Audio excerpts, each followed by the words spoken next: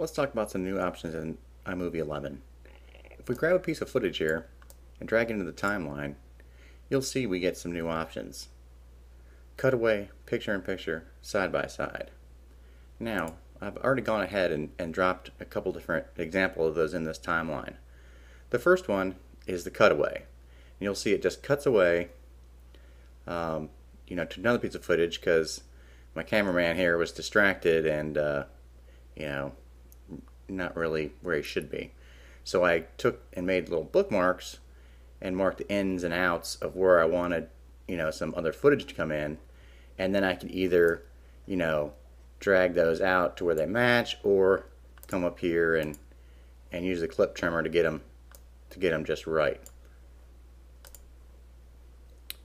Some of the other options available in here is you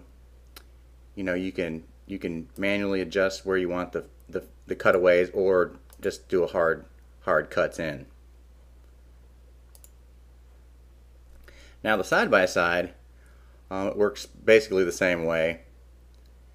I think you probably look now. This one it looks good, but then you really can't see anybody. But it gives you the example or the ability to use either the right or the left, and then again, how much you want, how much transition you want. Now when the helicopter comes in, she's waving, and then there's a helicopter. And our third example is the picture-in-picture. And with this, you can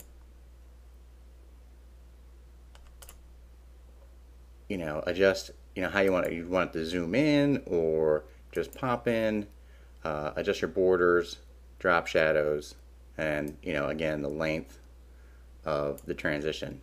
Also with this, you'll notice that if you grab the picture or video, you'll see that the little lines come up to show you when you're lined up vertically and horizontally, so you can, if you're trying to place it a certain way, you can move it around and get it just right. So then that's dead center, 16 by 16. A lot of neat new stuff in iMovie 11. If you don't have it, you're missing it. As always, thanks for watching.